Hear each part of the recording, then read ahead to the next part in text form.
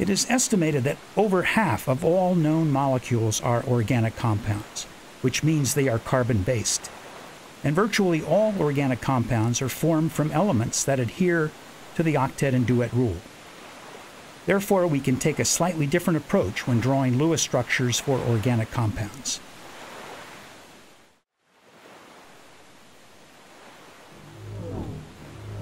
Common elements within organic compounds are carbon, hydrogen, oxygen, and nitrogen. Examining the Lewis dot structures for these atoms tell us how many valence electrons are present and how many are needed for full valency. For example, nitrogen has 5 valence electrons and will need 3 more for an octet. It will gain these 3 additional electrons by forming 3 covalent bonds. Remember, each time a bond is formed, an atom has access to an additional electron. Thus, if an atom needs n electrons for full valency, it will form n bonds.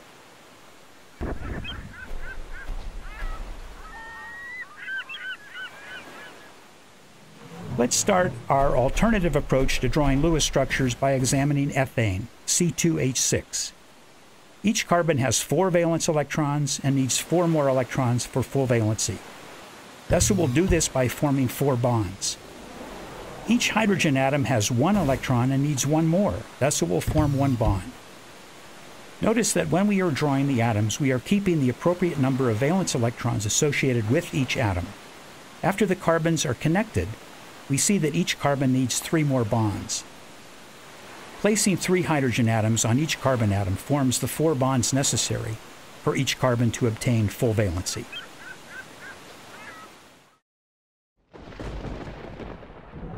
In the next example, ethene, C2H4, has 2 fewer hydrogen atoms.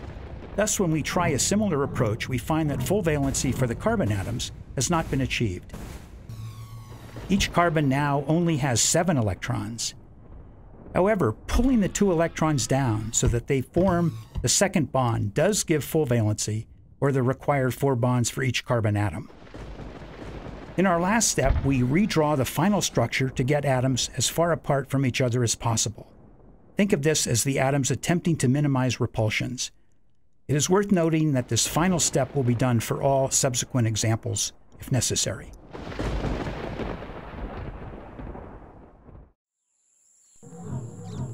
A similar approach is needed for acetylene, C2H2. Again, we see that the only way full valency can be achieved is to bring down electrons for additional bonds between carbons. The double bond brings the atoms closer to full valency, 7 electrons around each carbon atom. Therefore, if we bring down the second set of electrons to form a triple bond between the carbon atoms, full valency has been achieved, which is 4 bonds for each carbon atom.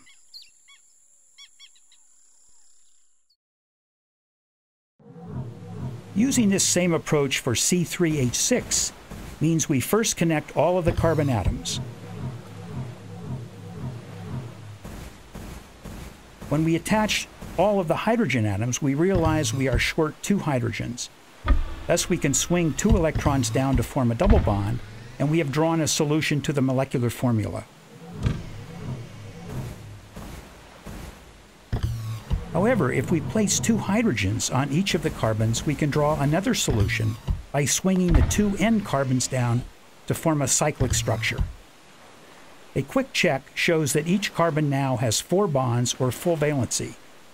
These 2 structures share the same molecular formula, but different gross connectivity, and are called structural or constitutional isomers. In addition, structural isomers have different chemical and physical properties.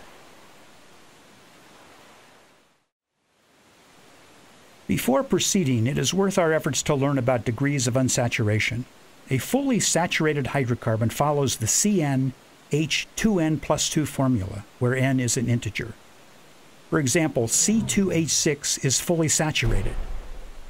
Recall that when we assembled the Lewis structure, there was enough hydrogen atoms to give full valency for each carbon. However, C2H4 is short 2 hydrogens, and we say it has 1 degree of unsaturation, which fits the general formula CnH2n. In addition, C3H6 had 1 degree of unsaturation, which also fits the CnH2n formula. Therefore, if a degree of unsaturation exists, one can introduce a double bond or a ring. The C2H2 example fits the CnH2n-2 formula for 2 degrees of unsaturation. 2 degrees of unsaturation are satisfied by a triple bond, 2 double bonds, a double bond and a ring, or 2 rings. Looking down the general formula column, we see that each time a degree of unsaturation is introduced, 2 fewer hydrogen atoms are present. Calculating degrees of unsaturation for a given molecular formula helps us develop a logical plan before drawing Lewis structures.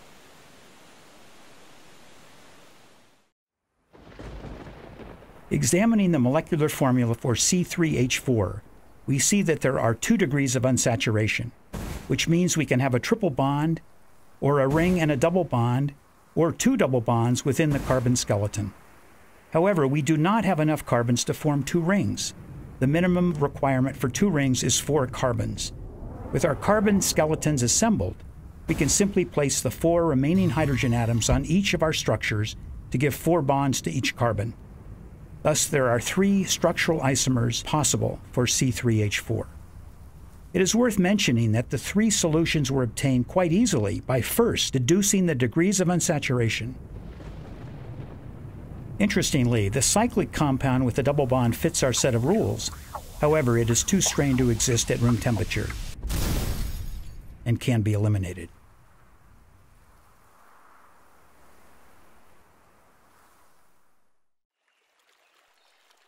For C4H8, we calculate that there is 1 degree of unsaturation, which means we should try and draw solutions with a double bond or a ring. After connecting all 4 carbons, we see that we can introduce a double bond between carbon 1 and 2, or between carbon 2 and 3. Placing the remaining 8 hydrogen atoms on our carbon skeletons yields 2 structural isomers.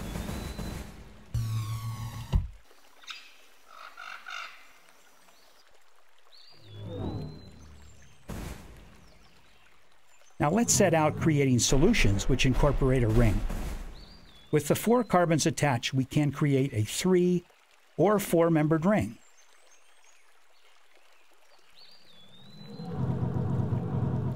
Attaching the remaining 8 hydrogen atoms to these cyclic compounds yields 2 more structural isomers.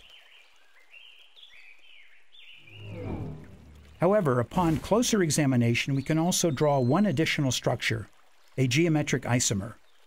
Geometric isomers have the same gross connectivity, but differ only how the groups are oriented in space due to hindered rotation about the doubly bonded carbons. In addition, they also have different chemical and physical properties.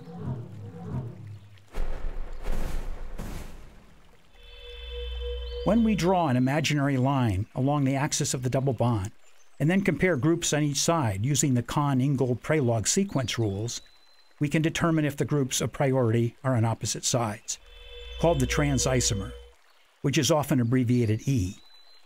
Alternatively, the groups of priority can be on the same side of the imaginary line, called the cis-isomer, often abbreviated Z. Therefore, a pair of geometric isomers is possible for one of our solutions, which afford a total of 5 solutions.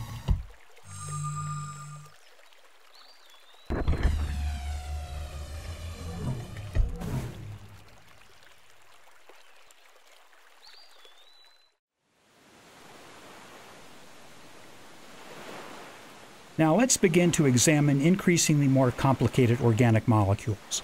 For example, C2H6O. Oxygen has 6 valence electrons, thus it will want to make 2 bonds to gain full valency, either 2 single bonds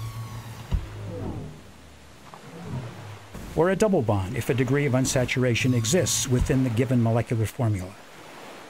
Ignoring the oxygen for a moment, we have previously seen the solution for C2H6, and there are no degrees of unsaturation. Thus, there will be no degrees of unsaturation for C2H6O, which means the oxygen can only form 2 single bonds and not a double bond. Simply inserting the oxygen atom between the two carbons yields one solution, dimethyl ether. Notice that all atoms have full valency, and as a quick check, we see that each carbon has 4 bonds. Each hydrogen atom has 1 bond, and oxygen has 2 bonds. We can also insert the oxygen between a carbon-hydrogen bond to yield a solution, ethanol. At this point, it is important to understand equivalent hydrogen atoms. In this example, all 6 hydrogen atoms are equivalent. We can prove this by inserting the oxygen between a different carbon-hydrogen bond. When we do this, we see that the 2 compounds have the same gross connectivity and are superimposable. Thus, we can create 2 structural isomers when inserting the oxygen atom. When dealing with saturated organic compounds that contain oxygen, it is often more convenient to first ignore the oxygen, draw all possible solutions, and then insert the oxygen to yield unique isomers.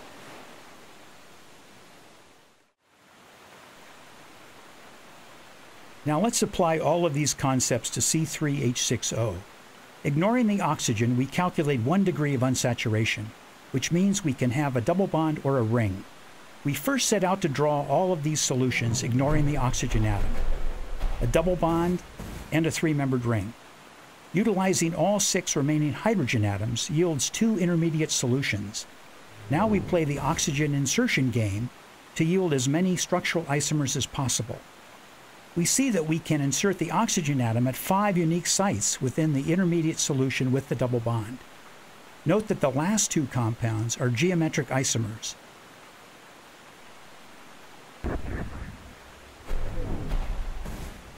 And we can insert the oxygen at 2 unique sites within the cyclic intermediate solution. In addition, we can construct a 3-membered ring with the oxygen atom. With 1 degree of unsaturation, we can also have a double bond between an oxygen atom and a carbon atom. Remember, oxygen forms 2 bonds to obtain full valency, either 2 single bonds as shown within the previous solutions, or a double bond if a degree of unsaturation exists.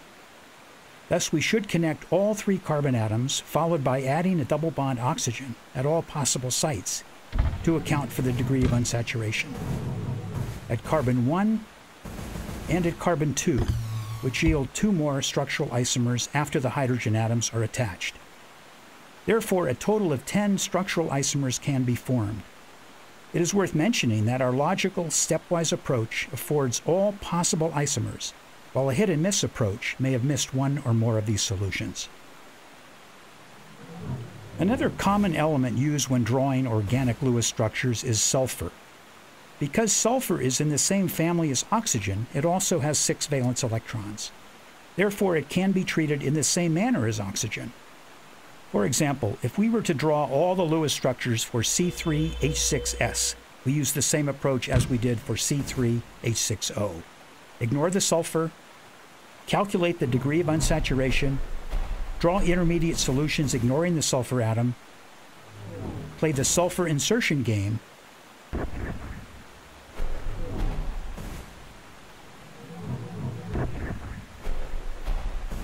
and if there was at least 1 degree of unsaturation, we would draw double bond sulfur-carbon compounds to yield all the possible structural isomers.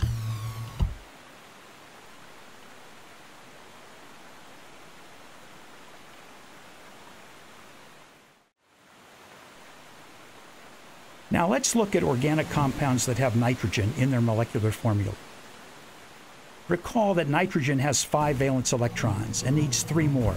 Thus it will form 3 bonds, either 3 single bonds, a single bond and a double bond, or a triple bond, depending on the degree of unsaturation. When drawing structural isomers for C2H7N, we will first connect the 2 carbon atoms and nitrogen atom. There are 2 possibilities. Now we see that 7 hydrogen atoms are required for full saturation, which is how many we have.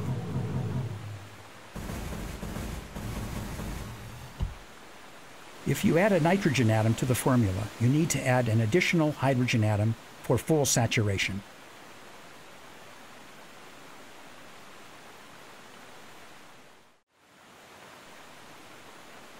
When drawing the structural isomers for C2H5N, we will first connect the two carbon atoms and nitrogen atom. Again, there are two possibilities. As we have already seen, 7 hydrogen atoms are required for full saturation. However, we are short 2 hydrogen atoms, which is 1 degree of unsaturation. Thus, we can incorporate a double bond or a ring. We will begin our logical approach to this problem by introducing a double bond to afford 3 unique intermediates, or a ring to both of these carbon-nitrogen skeletons. After adding the remaining 5 hydrogen atoms, 4 unique structural isomers are easily afforded. Again, all of the solutions were obtained quite easily by first calculating 1 degree of unsaturation, which helps us develop a logical plan before drawing Lewis structures. Understanding why bonds form and what types of bonds will form between the various atoms is essential when studying chemistry. And with a little practice, your ability to draw structural isomers can be mastered. This DVD was created entirely by the student for the student at Cushing Academy.